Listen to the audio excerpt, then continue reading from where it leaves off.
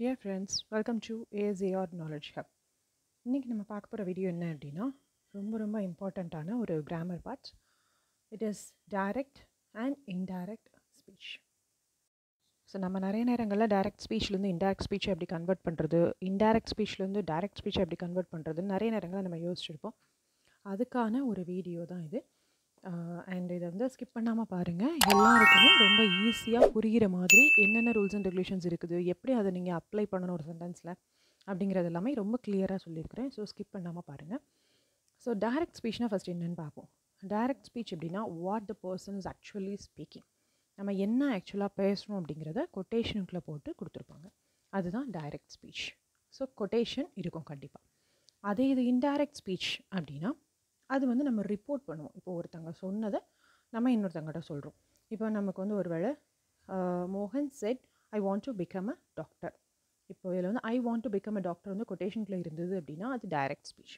அது அப்படி இன்டைரக்ட் ஸ்பீச்சில் எப்படி இருக்கும் அப்படின்னா, மோகன் சொன்னால் அவனுக்கு டாக்டராக ஆகணுமா அப்படின்னு அதை கேட்டவங்க இன்னொருத்தங்கிட்ட போய் சொல்கிறாங்க. ஸோ ரிப்போர்ட் பண்ணுறாங்க. And so this is also called as reported speech. So indirect ஸ்பீச்சுக்கு இன்னொரு பேர் என்ன அப்படின்னா ரிப்போர்ட்டட் ஸ்பீச். அதை நம்ம ரிப்போர்ட் பண்ணுறோம், அதில் கொட்டேஷன்ஸ் இருக்காது. இதுதான் மெயினாக டைரக்ட் ஸ்பீச்சையும் இன்டைரக்ட் ஸ்பீச்சையும் ஐடென்டிஃபை பண்ணக்கூடிய ஒரு வழி. ஸோ டைரக்ட் ஸ்பீச் அப்படின்னா கொட்டேஷனுக்குள்ளே இருக்கும், அது டைரெக்டாக சொல்லக்கூடியது. அண்ட் இன்டைரக்ட் ஸ்பீச் அப்படின்னா ஒருத்தவங்க சொன்னதை நம்ம இன்னொருத்தவங்ககிட்ட போய் சொல்கிறோம். ஸோ ரிப்போர்ட் பண்ணுறோம். That is indirect speech. அதில் கொட்டேஷன்ஸ் இருக்காது. Indirect speech R reported speech. Hope I'm making you clear. So now let us see the example. So first sentence பாருங்க.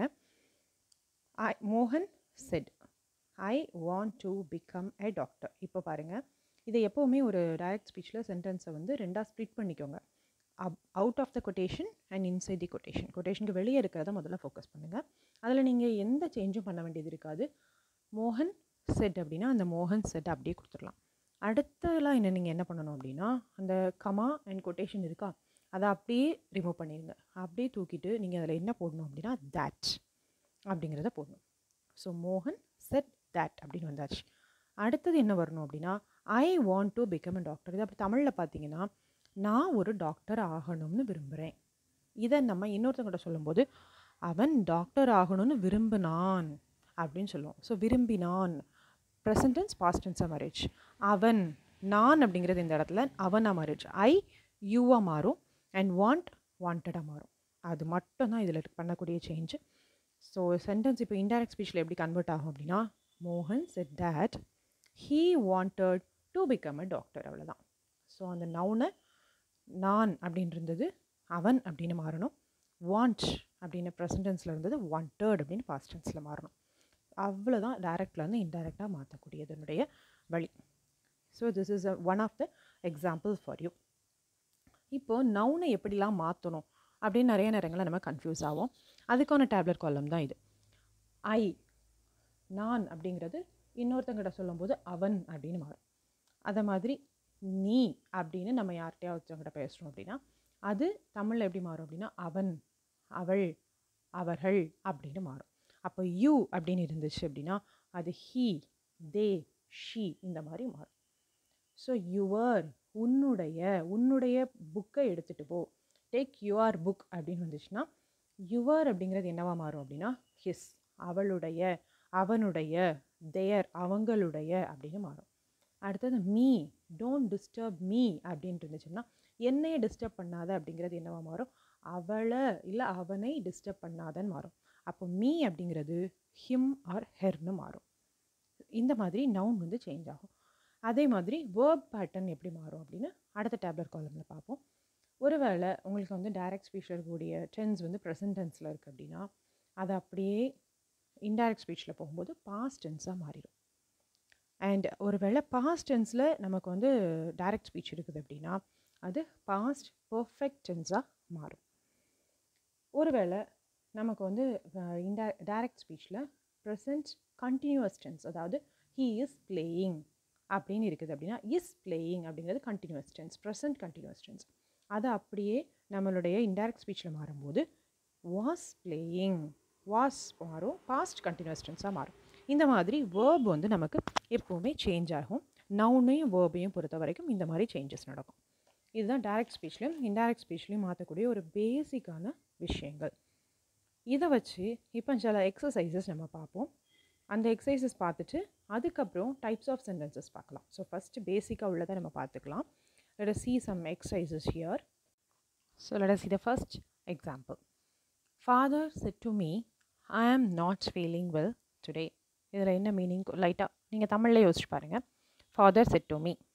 ஃபாதர் என்கிட்ட சொன்னாங்க, I am not feeling well, எனக்கு உடம்பு முடியலை இன்னைக்கு அப்படின்னு சொல்லியிருக்காங்க. இதை நம்ம இப்போ இன்டைரக்ட் ஸ்பீச்சை கன்வெர்ட் பண்ணும்போது தமிழில் எப்படி பண்ணுவோன்னு யோசிச்சு பாருங்கள். ஃபாதர் செட் டு மீ, நான் அப்படிங்கிறது என்னவா மாறணும், ஹீ, அவருக்கு இன்னைக்கு உடம்பு முடியலையா அப்படின்னு மாறணும். ஸோ கொட்டேஷனுக்கு வெளியே இருக்கிறதையும் உள்ளே இருக்கிறதையும் தனித்தனியாக பிரிச்சுக்கோங்க. ஃபஸ்ட் கொட்டேஷனுக்கு வெளியே இருக்கிறது ஃபாதர் செட் டு மீ, அதில் எந்த சேஞ்சும் இல்லை, அதை அப்படியே போட்டுக்கோங்க. அந்த கமா அண்ட் கோட்ஸை தூக்கிட்டு நம்ம என்ன போடணும் அப்படின்னா தட் அப்படிங்கிற வேர்டை ஆட் பண்ணணும்.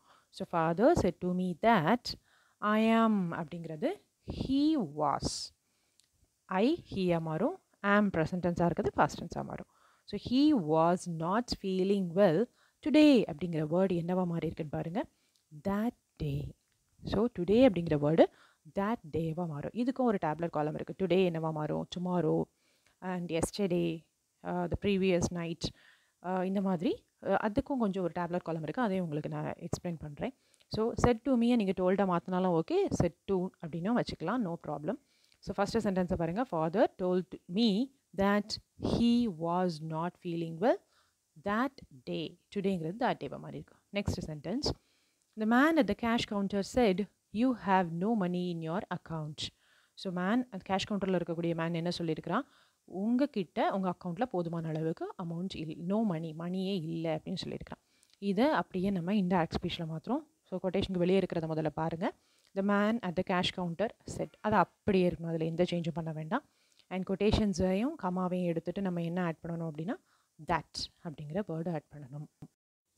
இப்போ யூ, உங்ககிட்ட பணம் இல்லை அப்படின்னு சொல்கிறாங்க, அதாவது என்கிட்ட பணம் இல்லை அப்படின்னு அவர் சொன்னதை நம்ம மாற்றணும். ஸோ ஐ ஹாவ் ஹேடாக மாறுது, past tense.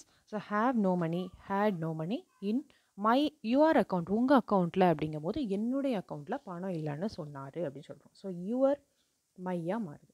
இதுதான் இந்த sentence. So the man of the cash at the cash counter set that I had no money in my account, என்னோட அக்கௌண்ட்டில் பணம் இல்லைன்னு அவர் சொன்னார். முடிஞ்சு. Next, barking dogs seldom bite, says my mother to me. So barking dogs seldom bite வந்து என்னங்கிறது உங்களுக்கு நல்லாவே தெரியும். It's a proverb, so that we should not make any change at all. அந்த ப்ராவர்ப் நம்ம மாற்றுறதுக்கு எந்த ரைட்ஸும் கிடையாது. அதனால் இந்த மாதிரி ப்ராவர்ப்ஸ் வந்துன்னா உங்களுக்கு பிரச்சனையே இல்லை, அப்படியே நீங்கள் போட்டுக்கலாம். அதில் எந்த டென்ஸு எதுவுமே நீங்கள் மாற்ற வேண்டாம். இப்போ கொட்டேஷனுக்கு வெளியே இருக்கிறத மட்டும் பாருங்கள். My mother my mother told me, chase அப்படிங்கிறது டோல்டாக மாற்றிருக்கிறோம். மை மதர் டோல்டு மீ, அந்த கொட்டேஷனையும் கமாவையும் மட்டும் எடுத்துகிட்டு தேட் போட்டு மீதி இருக்கிறத அப்படி எழுதிடுங்க, எந்த ப்ராப்ளம் இல்லை. barking dogs seldom bite. So it's a proverb, அதில் நம்ம எந்த சேஞ்சும் பண்ணக்கூடாது. My mother told me that barking dogs seldom bite. Let us move to the next sentence. He will say, I'm always ready to fight for my country. நான் என்னுடைய நாட்டுக்காக போராடுறதுல எப்போவுமே ரெடியாக இருக்கிறேன் அப்படின்னு அவன் சொன்னான். அப்போ இதை இப்போ இன்டைரக்ட் ஸ்பீச்சை நம்ம மாற்றுறோம். he will say, கொட்டேஷனுக்கு வெளியே இருக்கிறது அப்படியே வச்சுக்கோங்க. கொட்டேஷனுக்கு வெளியே இருக்கிறது he will say and remove the quotation and commas and add that. அடுத்தது I am always ready, அது என்னவா மாற்றுறோம் அப்படின்னா he was, அப்புறம் எழுதி இருக்கிறது எழுதிடுங்க, always ready to fight for my country, என்னுடைய கண்ட்ரிக்காகன்னு சொல்லும்போது அவனுடைய கண்ட்ரிக்காக அப்படின்னு மாற்றுறோம், for his country. அவ்வளோதான் அந்த sentence. he will say that he was always ready to fight for his country. அவ்வளோதான் அந்த sentence. So in just a way we have to change all the sentences. I hope that you understand till now. In the fourth sentence வரைக்கும் உங்களுக்கு explain பண்ணியிருக்கேன். If you are having any other doubt you can ask me. Now let us move to the types of sentences. இப்போ இது வந்து நம்ம பார்த்துட்டு இருந்தது ஃபுல்லுமே assertive sentences, அதாவது சும்மா ஸ்டேட்மெண்ட்டாக இருக்கக்கூடியது. நமக்கு தெரியும் 4 types of sentences இருக்குன்னு, assertive, interrogative, exclamatory and the another one is interrogative. 4 types of sentences இருக்குது. ஒரு டைப்ஸ் ஆஃப் சென்டென்சஸையும் வேறு மாதிரி நம்ம இன்டைரக்ட் ஸ்பீச்சாக கன்வெர்ட் பண்ணணும். இவ்வளோ நேரமாக பார்த்துட்டு இருந்தது assertive R declarative sentence. Now let us move to the exclamatory sentence, interrogative sentence and then imperative sentence. இந்த மாதிரி சென்டென்சஸை எப்படி சேஞ்ச் பண்ணலாம் அப்படிங்கிறத எக்ஸசைஸில் நம்ம பார்க்கலாம். First of all, let us see the interrogative sentences. Have you no manners? Shouted woman angrily. இந்த மாதிரி இது கொஸ்டின் இருக்குது. இதுக்கு எப்படி கன்வெர்ட் பண்ணணும்னு பாருங்கள். முதல்ல கொட்டேஷனுக்கு வெளியே இருக்கிறத பாருங்கள். ஷவுட்டட் உமன் ஆங்க்ரிலி, அதை மட்டும் எப்படி மாற்றுறோன்னா the woman shouted angrily. Question இருக்குது, ஹேவ் பேட்டர்னில் இருக்குது. அப்போ நம்ம என்ன ஆட் பண்ணணும் அப்படின்னா இஃப் அப்படிங்கிற வேர்டை ஆட் பண்ணிக்கணும்.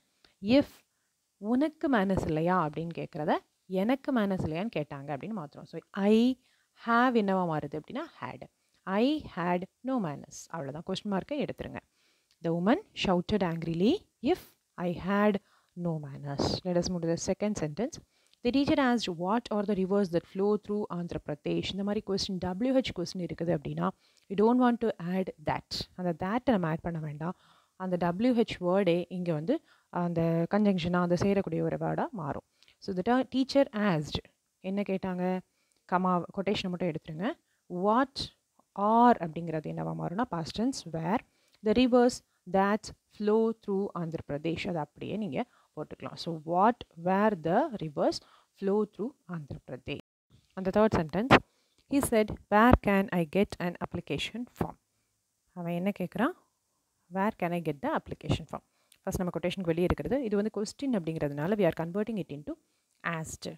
asked இல்லை கொஸ்டின்னு நம்ம வேர்டை ஆட் பண்ணிக்கலாம். செட்டுக்கு பதில் அந்த வேர்டு போடணும். he asked where, இதில் வந்து நம்ம that ஆட் பண்ண வேண்டாம். அந்த WH கொஸ்டின்ங்கிறதுனால அதுவே கனெக்டிங் வேர்டாக இருக்கும். வேர் could, can வந்து குட்டாக மாறுது. ஸோ வேர் குட் ஹீ, ஐ வந்து என்னவா மாறும்னா he get an application form. Question மார்க்கை எடுத்துடும்.